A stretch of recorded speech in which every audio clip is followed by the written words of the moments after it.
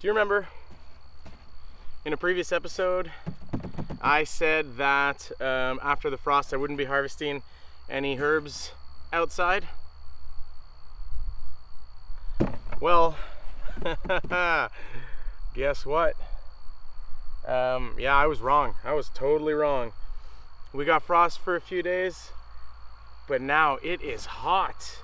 It is hot. It's October 22nd and it is really warm, and it has been for a while. We're gonna get some cloud cover soon, which is good, but yeah, I mean, stinging nettle. I can't pick enough of this, so I'm taking advantage. We've been saved this year with the weather, I feel, on some of our outdoor crops, so I'm gonna get as much herbs as I can. Can you hear that? That's my neighbor. He's gonna be spreading liquid manure again. Nothing I can do about that. I'm still harvesting this. So today what I want to do is harvest this stinging nettle as much as I can. It's all new growing tips too. This is like really good stuff. It also really stings. I've already been stung a bunch. After that there's mullein that we could do, and yeah, I'll see what else. I don't know. This is ridiculous. This is good. This is more money in the winter. Let's get to it. Oh, ladybugs are everywhere.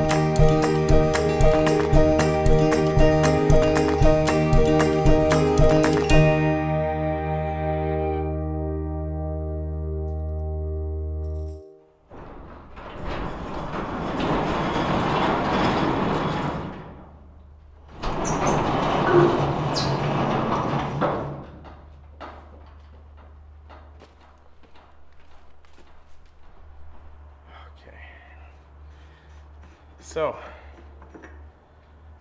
this tractor has been sitting unused for at least 2 months, and I'm gonna start needing it. Actually, I need it today. We have to harvest some echinacea root and some valerian root, and I'm gonna need the front loader for that. Also, we have some ginkgo leaves that we're gonna get in there at the top of a tree, so I am going to put Jess in the front and kind of lift her up so she can get that. But like I said, it's been sitting for a while, and I started it up this morning, and there's a few things, which is normal. I mean, this tractor is already kind of struggling in general, but it's normal that there's a few things after you let it sit for a while. First, there's a lot of smoke coming from under the hood, but I actually think it's just exhaust. I don't think it's coming from under hood. I think there's a small exhaust leak, and it's kicking it underneath, and it's coming out. There's nothing burning. The oil was fine, and it doesn't smell bad at all. I just think it's just because it's old. diesel just sitting in there. It's probably just gotta go through, and then it'll get back to normal.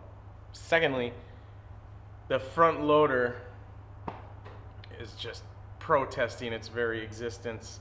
It can barely lift. It's like very shaky, which means we're running low on hydraulic fluid. So I'm gonna top that up, and it's normal. This one has a slow leak on the hydraulics. You can probably see eventually, or you've seen in other videos, there's just random little dark spots in. Oh, there's the leak right now. Watch.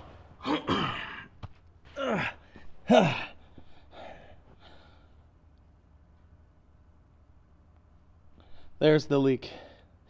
So yeah, it's leaking fast now because I've just been pushing it, so the fluid's nice and warmed up, but it's coming off of the arm, or out of the cylinder, dripping down the arm, and then dripping here. So it is normal that I am running low on fluid. I gotta get that fixed, but that's winter work. That's why I don't really use this tractor too much. It's got a lot of work that needs to be done, but I'm just gonna fill it up now, and then we should be good to go for what I need it for. Yep.